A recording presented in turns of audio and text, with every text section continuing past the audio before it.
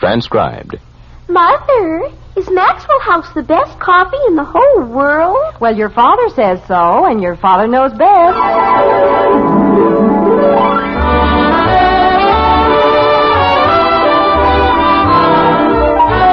Yes, it's Father Knows Best, transcribed in Hollywood, starring Robert Young as father. A half-hour visit with your neighbors, the Andersons. Brought to you by Maxwell House, the coffee that's bought and enjoyed by more people than any other brand of coffee at any price.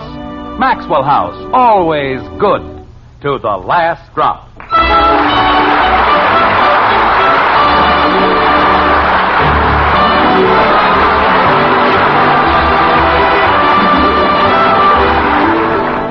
Conversation is a peculiar art, and probably the only one divided into genders. There is, for example, male conversation, such as an earnest, intelligent discussion of politics or science. Then there is female conversation, such as Millicent Murgatroyd's latest hairdo and the restraining influence of the two-way stretch. When it comes to universal conversation, however, there is one item that stands head and shoulders above the rest.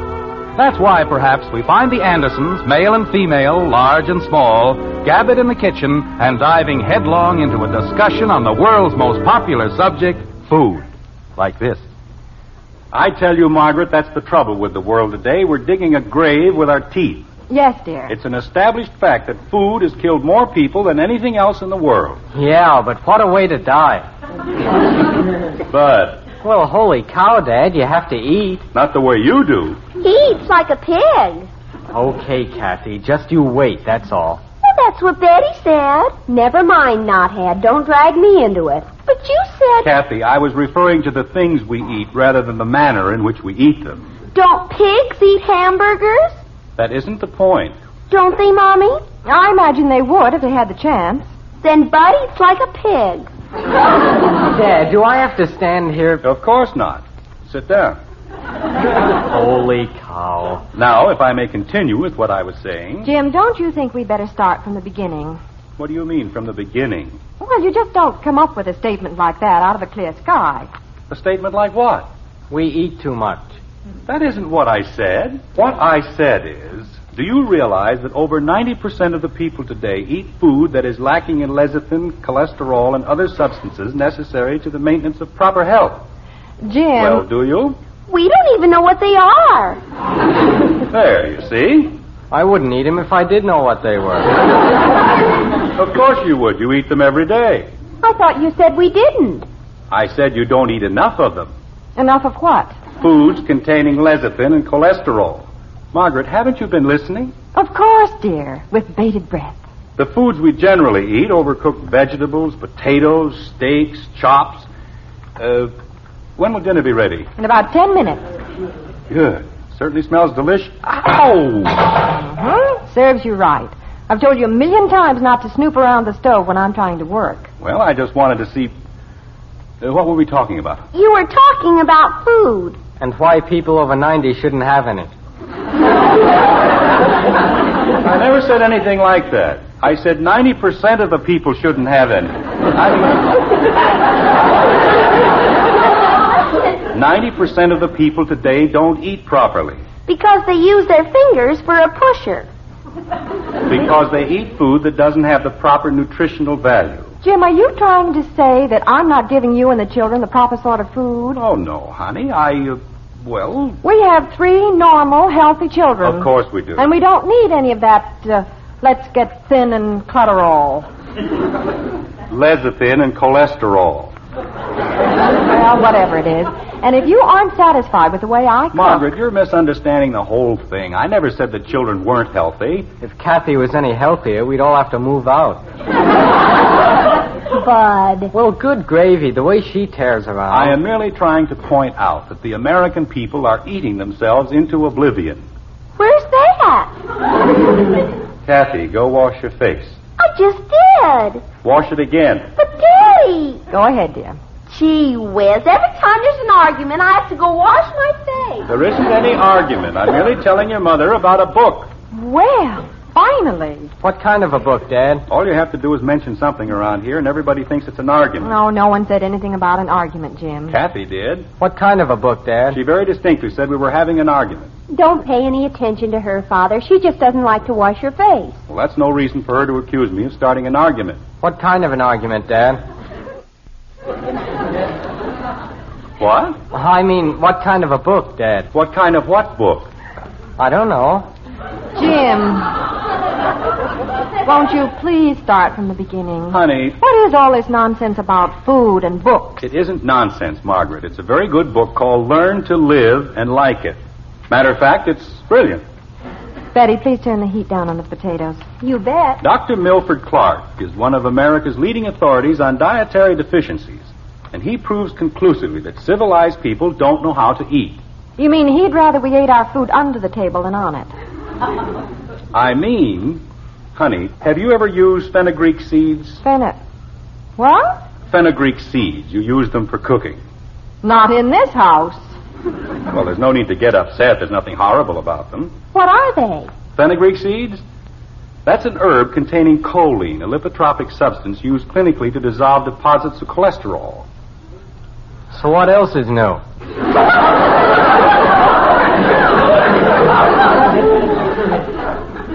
But if you'd listen a little more and talk a little less, you might learn something. About seeds?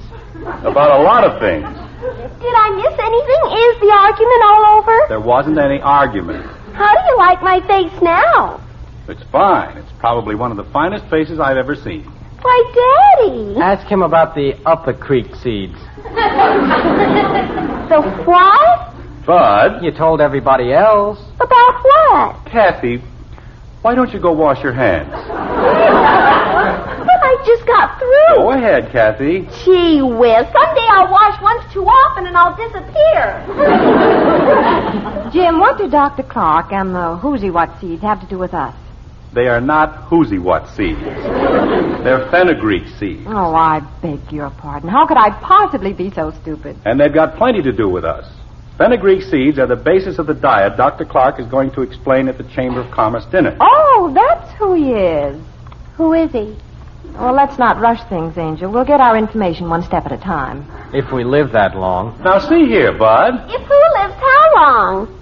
Kathy, I thought I told you to wash your hands. But I just remembered. They got washed while I was doing my face. Margaret. Leave the child alone, Jim. She isn't getting anything any more confused than it always is. I didn't even say anything. Who has?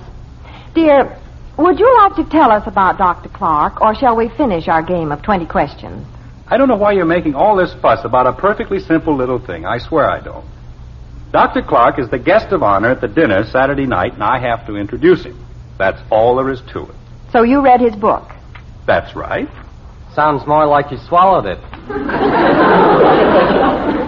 All right, Bud, that does it. From now on... The bell. Excuse me, Dad. I have to Come back here. But it's the front door, and I have to... I said come back here. But you always tell me I'm supposed to drop everything when the front door Kathy, goes... see who's at the front door like a good girl. But it's Bud. Bud and I have certain little things to discuss.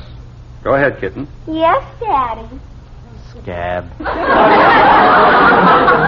Now, Mr. James Anderson, Jr. Jim, I don't think I can stand this another minute. Will you please finish about Dr. Clark? I'd rather finish about my wisecracking son. I'll be glad to wait, Dad. Well, Dr. Clark is a friend of Mr. Edwards. The president of the Chamber of Commerce. Right. And he has a diet which he claims will add 20 years to the normal span of a man's life. Mr. Edwards? Dr. Clark. Oh. So they figured that the dinner would be a good place to show what a wonderful diet it is. He asked me if I'd be willing to say a few words of introduction. Dr. Clark did. No, honey, Mr. Edwards did. Go ahead, dear. That's all there is to it, except that it's a wonderful diet. With fenugreek seeds. Fenugreek seeds. I didn't say anything. Good. You see, the doctor explains in his book that life is maintained in direct ratio to the lack of obesity in man.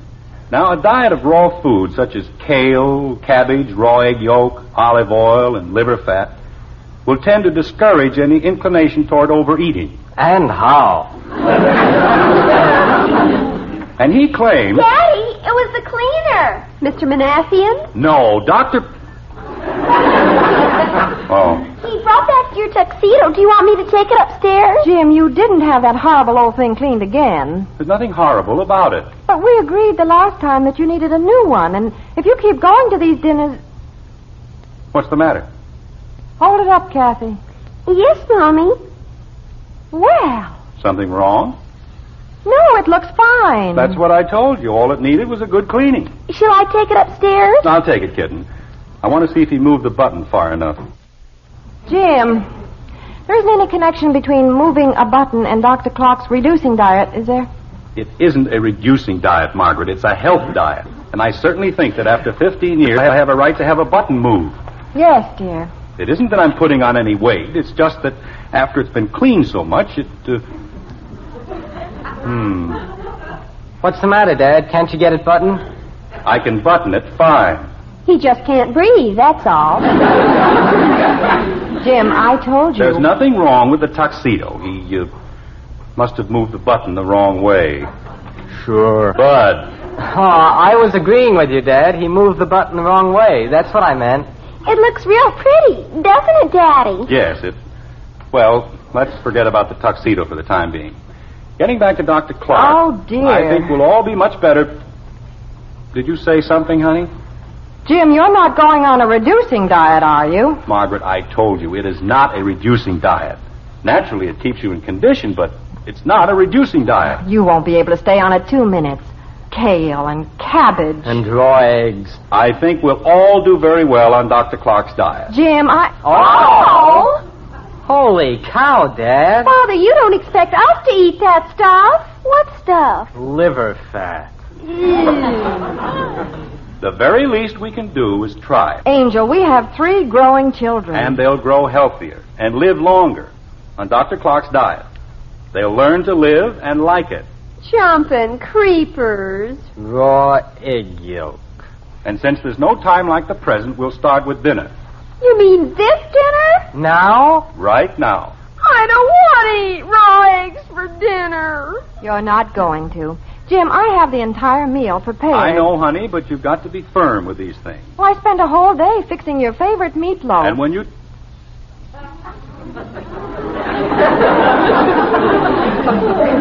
Meatloaf? And scalloped potatoes.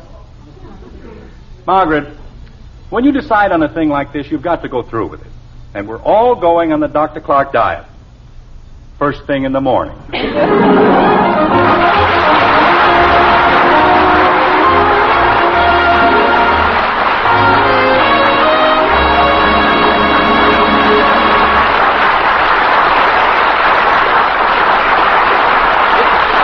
How would you like to have dinner at the Anderson home tomorrow night, Well, fenugreek seeds or no fenugreek seeds, you can bet there's one mealtime pleasure the Andersons will never give up. And that's the enjoyment of coffee. Really good coffee. In other words, our Maxwell House. And you know, there's a whole world of difference between rich, truly satisfying Maxwell House coffee and just coffee. The difference is that wonderful good to the last drop flavor. A flavor no other coffee has ever matched. A flavor that belongs to Maxwell House alone. Now, the reason no other coffee tastes like Maxwell House is that no other coffee is made like Maxwell House. You see, coffee beans grow all over the world, and there are countless grades and varieties of them. But on the mile-high plateaus of Latin America, there grow a few rare, choice kinds of coffee beans, rich in flavor, bursting with goodness. And it is these extra flavorful varieties that first and foremost are chosen for our Maxwell House blend. For example, fancy Manizales coffees are selected for fragrant mellowness. Superb Medellins for extra richness. Choice Bucaramangas coffees for fine, full body. Yes, it is these fine vintage coffees, blended in just the right proportions, that create that world-famous good to the last drop flavor. A flavor so good that more people buy and enjoy our Maxwell House coffee than any other brand at any price. So how about it? For the most in downright coffee-drinking enjoyment, try our Maxwell House, won't you? It's the one, the only coffee that's always good to the last drop.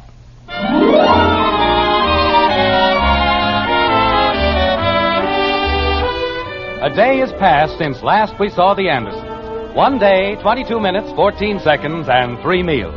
It's dinner time again, and once more the family is gathered about the festive board. The table is piled high with all sorts of tasty things. Raw carrots, celery, kale, cabbage. Well, it isn't exactly festive, I guess, but they're certainly bored. Like this. Mother, What is it, Betty? is my nose twitching? No, I don't think so, dear. Why? I feel just like a rabbit. You look like a rabbit. Do I? That's your brother's idea of a joke, kitten. Have another carrot. Jimmy Whitty says if you eat rabbit food, you get big ears. That's very interesting.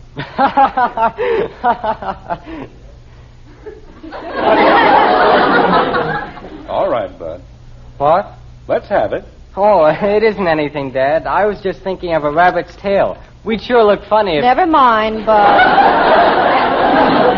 Well, wouldn't we? I don't want to look like a rabbit. You know, it's an amazing thing. A genius like Dr. Clark devotes his entire life to the development of a diet. But you'd rather take the word of a 9-year-old pipsqueak like Jimmy Woody. He's 10. I beg your pardon, a 10-year-old pipsqueak. Father, how long do we have to eat these horrible things? That's not the proper attitude, Betty. In 2 or 3 weeks, we'll get used to the Clark diet, and we'll get along fine. In 2 or 3 weeks, we'll be dead. But if you aren't happy with your dinner, Yes? have some raw egg yolk. Oh, thank you. Betty? It's bad enough eating raw cabbage. Jim, you might not believe this, but I went to 3 markets this afternoon, and they were all fresh out of fenugreek seeds. You know, somehow I get the impression that you aren't particularly fond of this diet. Why, Jim, whatever made you think a thing like that? You don't seem to realize that this is a very serious matter. Who doesn't? Do you know what Dr. Clark says? He says that the American diet contains such a large percentage of residue and alkaline minerals that the ratio of carbohydrates is shockingly disproportionate. What does that mean? I don't know.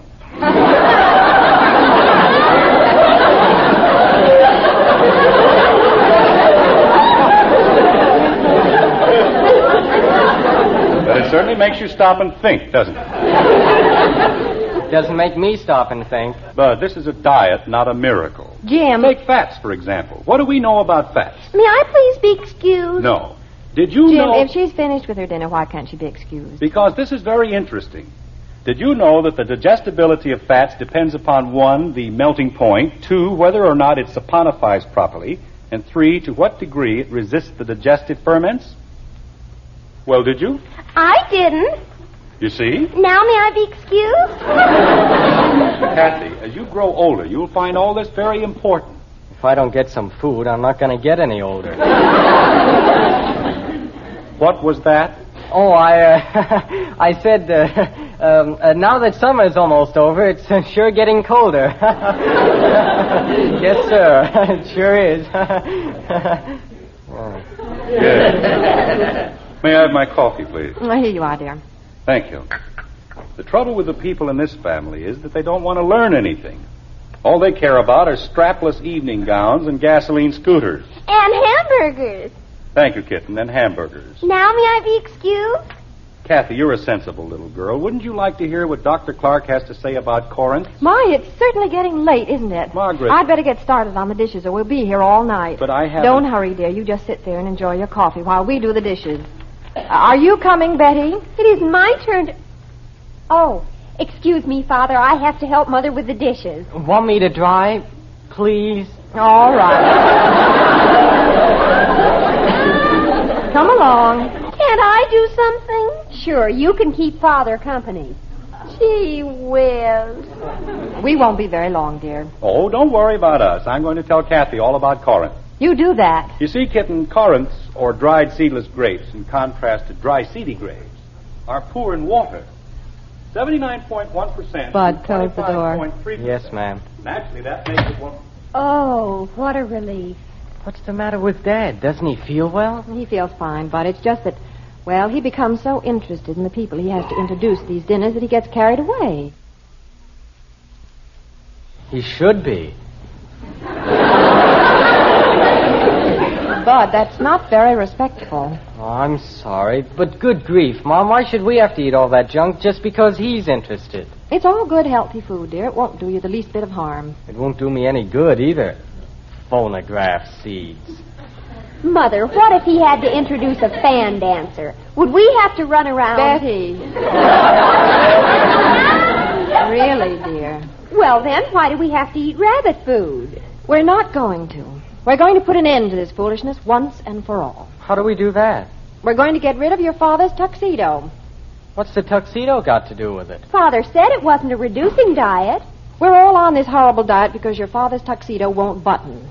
I still don't get it. Bud, your father's had that same tuxedo for 15 years, and he just won't admit that he's put on a little weight. But he said... Betty, do you like eating that rabbit food? Of course not. Bud? What's up, Doc? No. All right, then. You've both got to help me get rid of that miserable tuxedo. Mother, you've always said... Well... Gosh, if Dad really likes it... Margret, don't forget to order some liver fat for tomorrow. All right, dear. What do you want us to do? We won't have to shoot anybody, will we? Very simple. We're just going to make a few alterations. But we don't know how to alter a tuxedo. I know. And when we get through, no one will be able to fix it. How's that going to get us off the diet? We're going to rip that old tuxedo to shreds. And your father will have to buy a new one that fits him. Oh. Then we'll see how long he worries about whether or not his food saponifies. Mom, what if he finds out? He won't find out. But if he does... Oh, well, I can always move in with Janie Liggett. Don't forget, we're going to fix it. Mom, maybe we... Bud. Well, dear, have you and Kathy fixed up our menu for tomorrow? I was just telling her about the horrible things eating can do to your hemoglobin. Oh? I don't think we ever ought to eat again. Well, we don't have to go that far, kitten. Well, thank goodness for that. Bud. Yes, ma'am? Why don't you run upstairs and get your father's tuxedo like a good boy? Okay. What does he want to do that for? I'll bring it right down, Dad. Honey, I don't need... We're going to fix it for you, Father. But it doesn't need fixing. Of course it does. All it needs is to have the button moved. Jim, having the button moved isn't going to make the shoulders any looser. But... Are you going to loosen Daddy's shoulders? We're going to loosen everything. Margaret, there isn't any reason... Bud! Bud, why can't you learn to walk down the stairs? I thought you were in a hurry. For what? I'm not going anywhere. All right, dear, slip it on. I don't want to slip it on. Jim? Honey, you don't know anything about altering tuxedos. Well, of course I do. Put it on, dear. Oh. Mommy fixes my dresses all the time. Well, dresses are different. This is a job for a tailor. I mean, all it needs is to have the button moved. There. You see, Betty, it's much too tight across the shoulders, isn't it? It's tight other places, too. Margaret, if I just stay on this diet... Angel, the dinner's tomorrow night, and no diet is going to make that coat fit in 24 hours. But all it needs... We'll have to let out the seam in the back. Go ahead, Bud. What? Open the seam in the back. Honey... Turn around, Jim. Honey, if you'll only... All right, Bud. Like this? Bud! Margaret! Doesn't that feel better? It certainly looks better. Are you sure you know what you're doing? Quite sure, dear. Now, the seam's on the side. Well, take it easy, will you, Bud? Okay, Dad. I'll get the one over here. Betty, you're tearing it. I am? Why can't I tear something? Later, Angel. Now... Honey, don't you think you've done enough to this poor coat? Not quite. But I think we ought to remove the sleeves. What for? We'll explain the whole thing some other time, dear. Go ahead, children. Oh, Bud, will you... Margaret, they've ruined the whole... Stop it! Betty, you didn't have to pull the pocket off. It looked a little tight.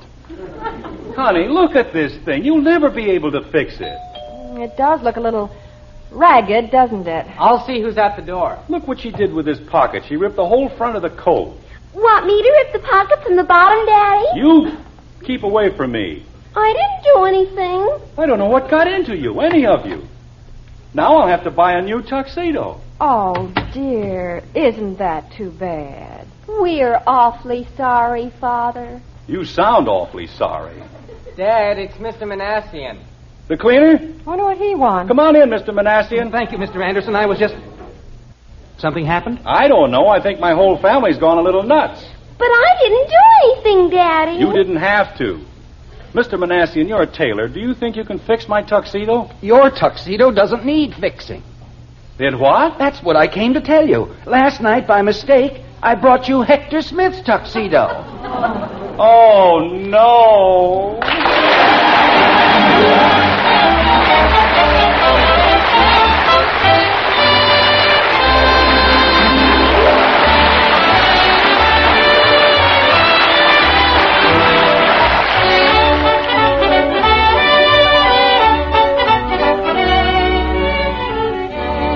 So all that mealtime misery was caused by a case of mistaken identity. Well, you can't blame Father too much. After all, tuxedos do look pretty much alike. And come to think of it, the woman of the house has a very similar problem. Consider coffee, for example. There are so many brands. How's a gal to know which one has the most in flavor?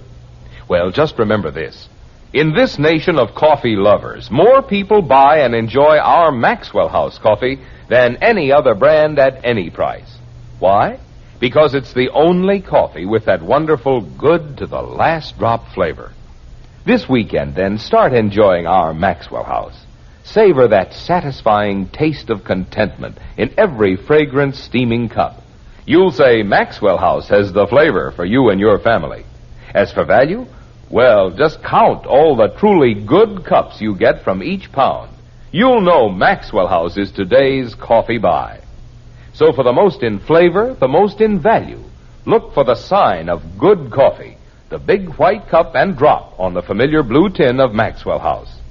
Take home the one coffee that's always good to the last drop.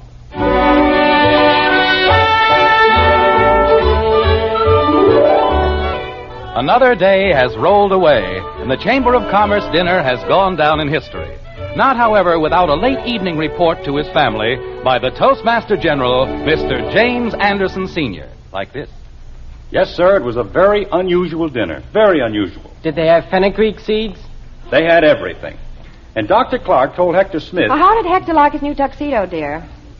He liked it fine. Anyway, Dr. Clark told Hector... Did it cost very much, Father? Let's not go into that now. Dr. Clark said... Did Dr. Clark look like a rabbit? Kathy, will you please... You know, come to think of it, he did. Well, as long as Mrs. Clark is happy. Of course, he made a great deal of sense. He explained how practically every human ailment can be traced directly to improper dietary habits. And the health dinner we had tonight... Excuse me, Dad. Would you like to split the last hamburger with me? That's a good idea. May I have the mustard, please? Here you are, Father. Thank you. Have a little more piccalilli, Dad. All right. Where was I? Dr. Clark's dinner. Oh, well, we started with raw cabbage soaked in olive oil, and then we had some stewed kale seasoned with fenugreek seeds. And you know what's the funny thing about those seeds? You never even know they I'm were next there. on the donuts, Kathy. Dr. Okay. Clark explained that you May I chop have them the up cream real and sugar, fine, please? and you add them There just as you the are, kale dear. is coming to a boil.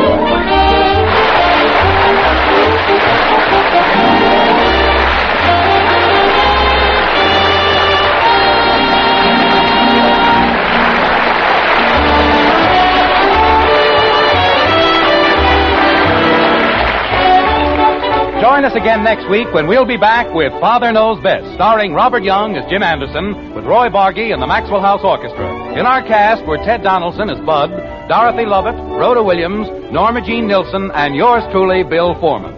So until next Thursday, good night and good luck from the makers of Maxwell House, America's favorite brand of coffee. Always good to the last drop. Father Knows Best was transcribed in Hollywood and written by Ed James.